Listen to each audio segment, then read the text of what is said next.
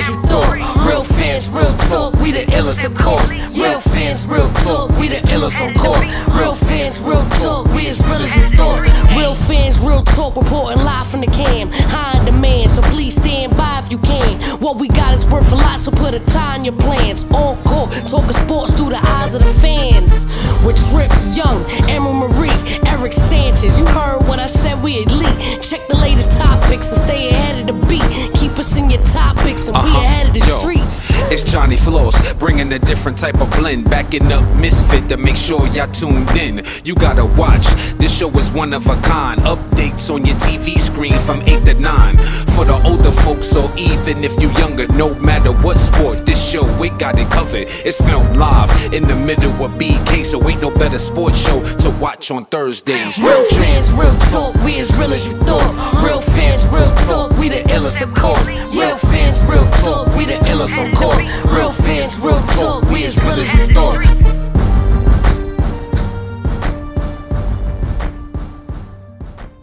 What's going on, ladies and gentlemen? We are back with another Quarantine TV edition of Real Fans, Real Talk.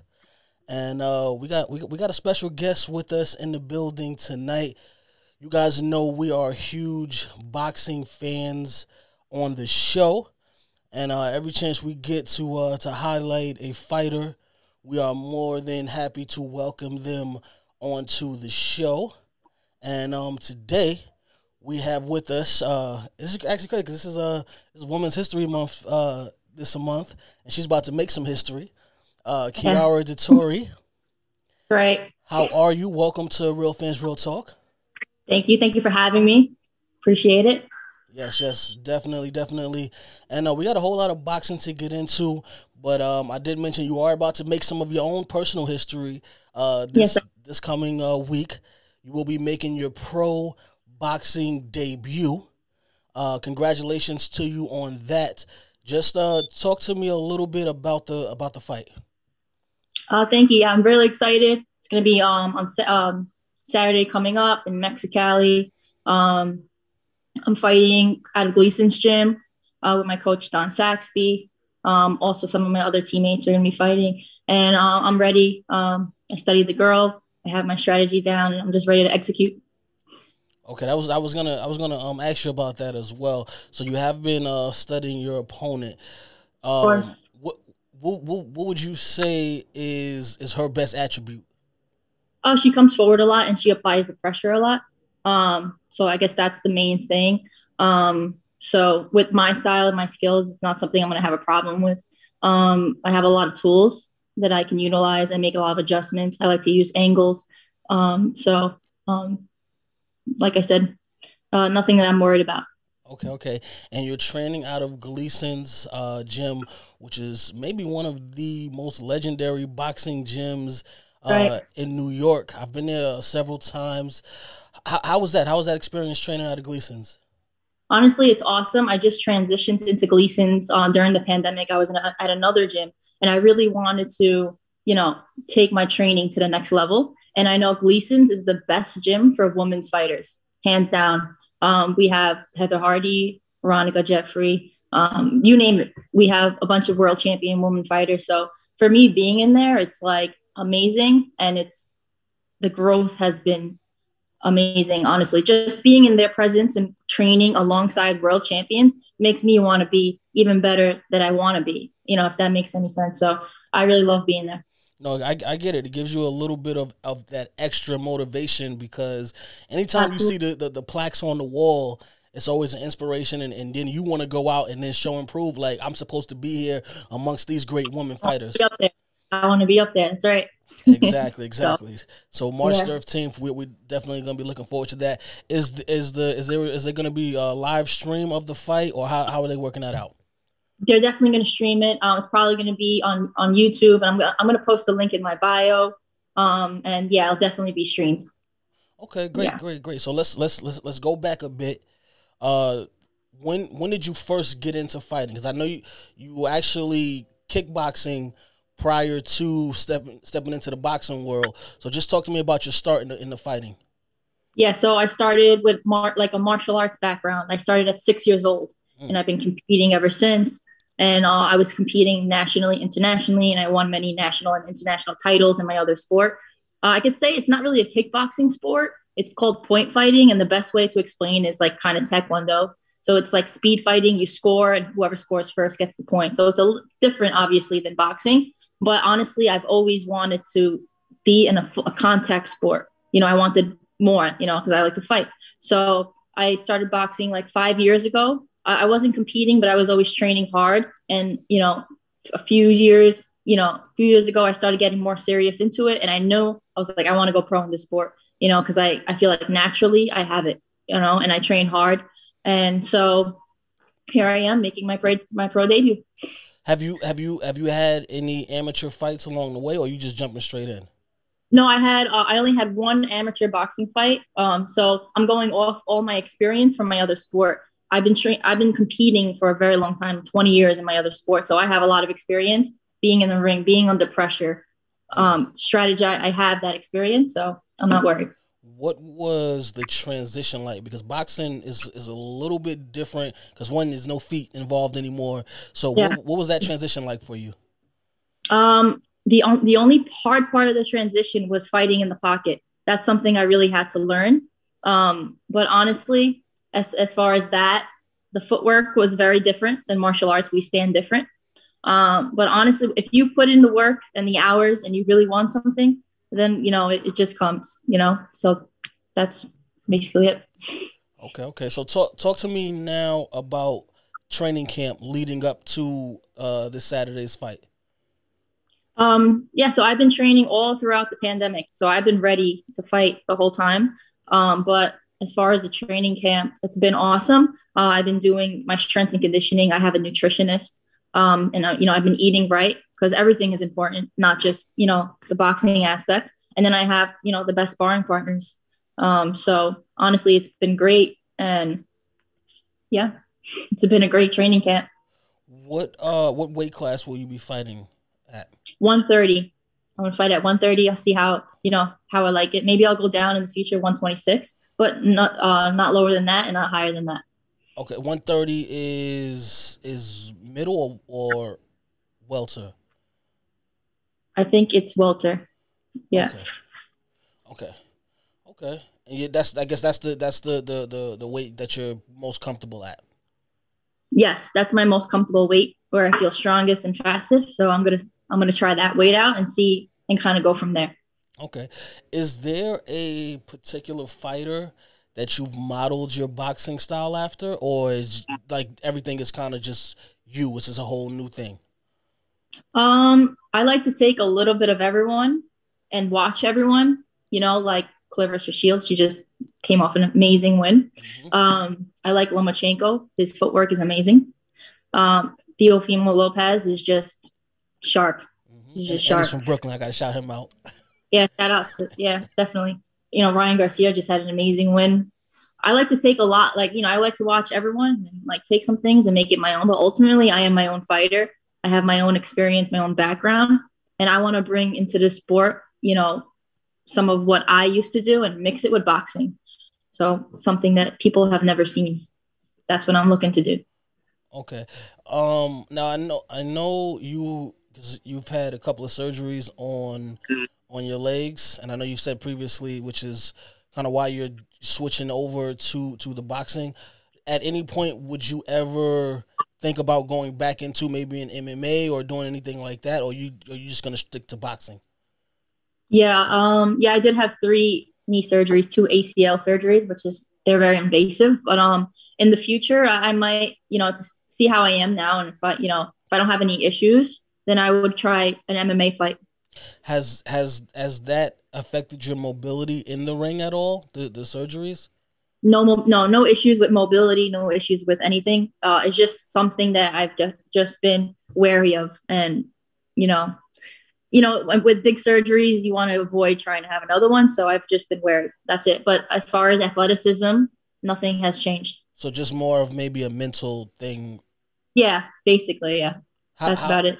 Because one thing, you know, a lot of people forget is how big your mental state is in the sports world, period. Not even just boxing, but really in boxing, just because you somebody's trying to take you out. So Yeah. how do you prepare yourself mentally to now step into the boxing ring? Honestly, I've always had the fighter in me, and I don't feel like when it comes to like fighting, I like, you know, I've never thought about, I don't think about what other people are going to do. I think about what I'm going to do. You know what I mean? And I guess it hasn't, not something I've ever really thought about. I'm just going to step in there and fight, and that's it. Okay. Has training been different or difficult because of COVID? Like, has that affected you in any way?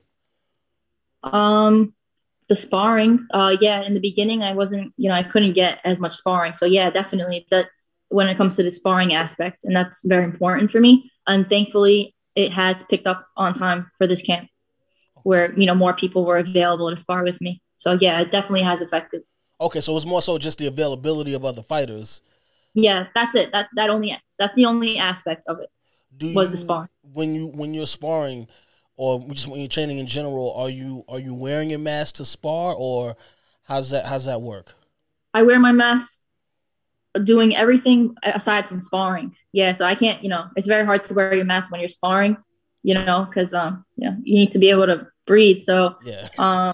obviously we take precaution. I don't just spar with anyone. We do what we need to do, take temperature, make sure you have a negative COVID test, of course. And then, it's a small group and, we make it work. Okay, so like the gym, like they have everyone test for COVID, Yeah. and then okay, so Absolutely. it's Yeah, pretty yeah. safe then. It's pretty safe. Yes, absolutely. Okay, great. All right. So, question. Now, I heard around the campfire that you might be doing a little bit of modeling and acting as well. Is that accurate? I mean, somewhat accurate. Nothing like set in stone, but it's something that I would be open to. Okay. So your passion is still fighting. Oh yeah, of course. Okay. Yeah. My full-time passion is boxing. Okay. So just question. So if, let's say, Law and Order SVU called and said, "Listen, we're going to give you a major character role in this," and then at the same time you get a call from Clarissa Shields' camp and they say, "All right, it's time for that title fight." Which one are you going to? I'm going to that title fight. You already know. Okay. You already know. Okay. That's what I wanted to Yeah, hear. yeah, Right yeah. there. All right. Bet. So, all right. So talk to me a little bit about women's boxing. Because I know women fighters don't get the same, I guess, type of press that the men fighters Yeah. get. Mhm. So just talk to me a little bit about that and the journey of a woman fighter. Yeah, honestly, like it's an almost even in my other sport, it was the same similar situation where the woman fighter didn't get the same attention, didn't get the same purse as the male fighter. So coming into boxing, like I already know what to expect in that aspect. But I also feel like it has evolved a little bit over the years. Obviously we're not where we want to be, and I also feel like what Clarissa Shield is doing right now, that it is going to evolve even more. And then myself, coming into the boxing world and, making a statement. I know I'm going to make a statement early on and, and just keep on pushing to try and get the same equality. That's all you really can do. So. I got you, definitely. All right. So if you had a women's boxing Mount Rushmore, who's on it? For women's boxing, Katie Taylor. You only get 4. Remember, Mount Rushmore's only 4, so you can only get 4 names. Oh man, Katie Taylor. Okay. Amanda Serrano, she's a beast. Okay. So obviously Clarissa Shields, because I've been talking about her. And my 4th one is kind of hard. I would have to need more time for that one. Hold on. I got because you listed 4 names and I didn't hear. There's 2 names I'm surprised I didn't hear on your list. And I'm not done yet. Oh, well, you only get 4 though. You can't come on. I told you there's only 4. I got 3. I got 3. All right, and then my 4th one would be Veronica Jeffrey from Gleason's. Okay, so you picking a lot of the home team. Yeah. Okay, because now I got all right. So I got to call you out on this right now because again, you still didn't. There was 2 names that you didn't mention that on the Mount Rushmore, and I got to call you out on this. One of them is Christy Martin. Oh, I saw that coming. Yes. and the other one is Layla Ali. Yeah, I knew that. I knew you were going to say that. Come on, I'm, how you going? You can't have a list without Layla Ali now. no, you're right. No, of course. Yeah, yeah. I have nothing but a lot of respect for them. But I feel like, with the newer fighters, they're, it's a different era, and they have a different style now, and boxing always evolves, styles evolve. So that's why I picked my top four, like, for the newer era fighters. Okay. I got you. I'll give you that. I know legends. I know the legends. Okay. So, all right. So, because there was a lot of back and forth, this past year and a half with Layla Ali and Clarissa Shields. So, I know. So heard. Do you feel like Clarissa Shields got that if they actually ever stepped in the ring? Yeah. Listen, she is the truth. I love Clarissa Shields. She's a great fighter, and you know what it is that makes her a great fighter? Her mentality is just on point. The way she speaks, she talks like a champion. You know what I mean? So yes. One of the things it's very inspiring to me.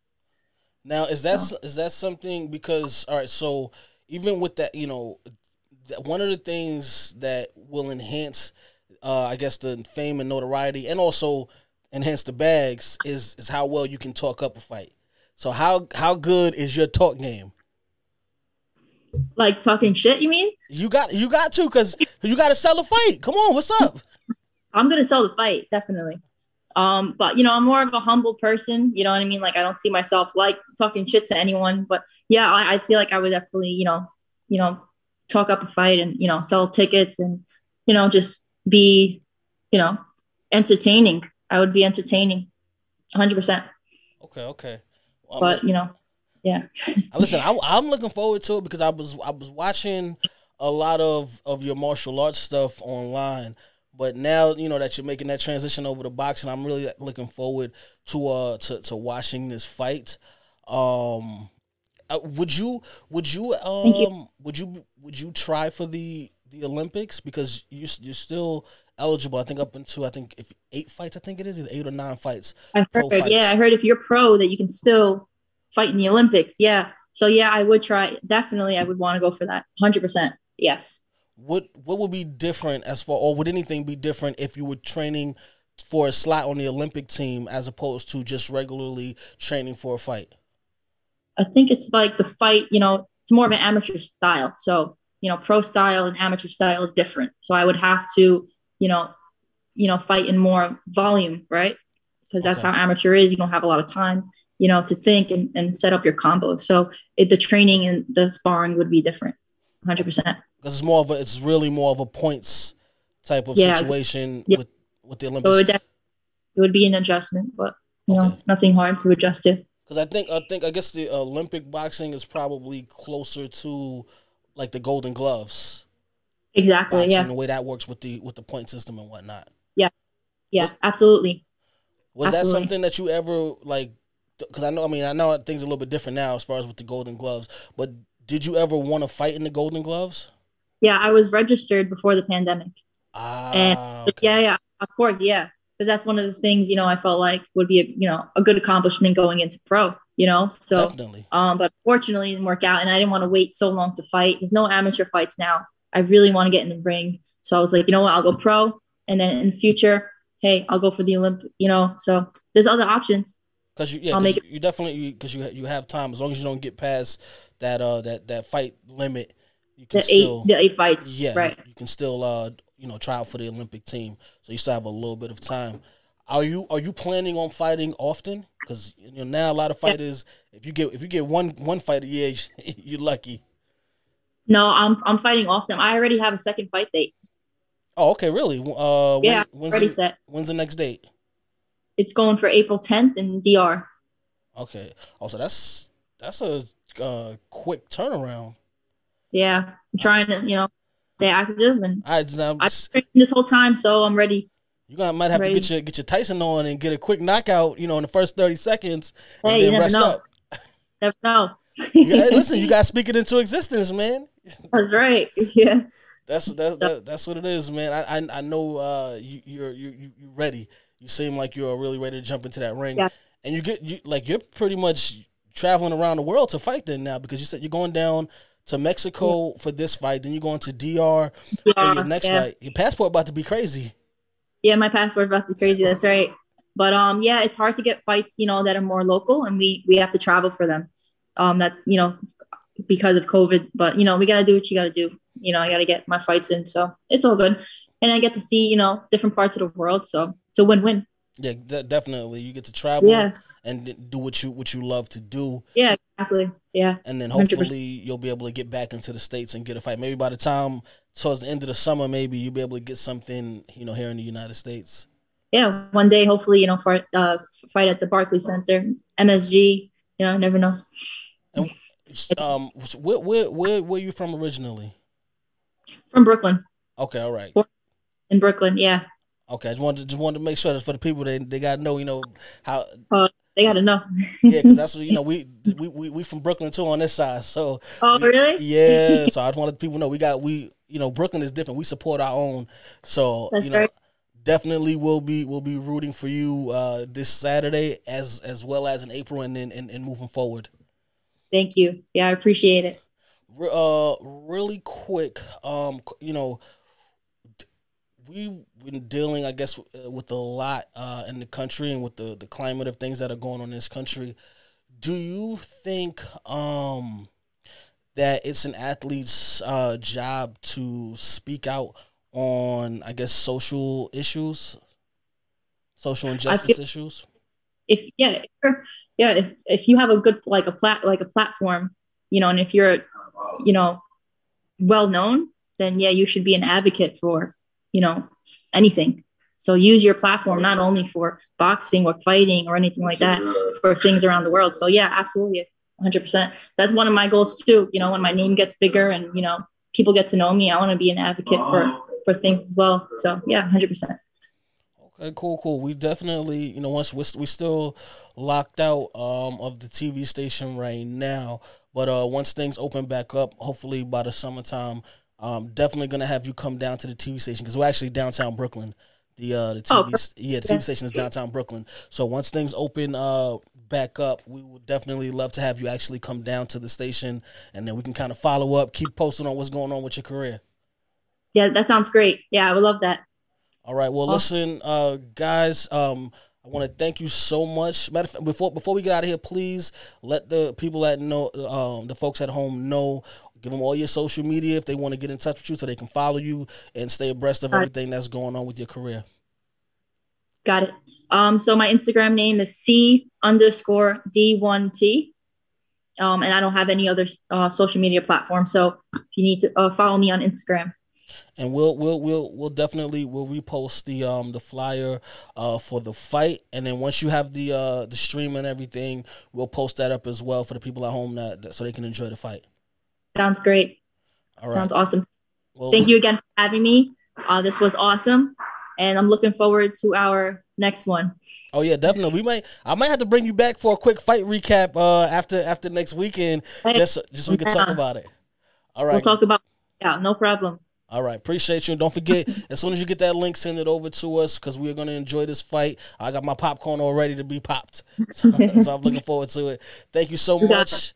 And for you guys at home, I will see you guys back next week. Eric will be with me, and we got a whole lot of sports talk that we will be getting to. With that being said, we up out of here. Peace. All right. Bye. Smush Parker here, formerly of the Los Angeles Lakers, and you are now tuned in to Real Fans, Real Talk. Live from the can. This is Real Fans, Real Talk. Real fans, real talk. We as real as you thought.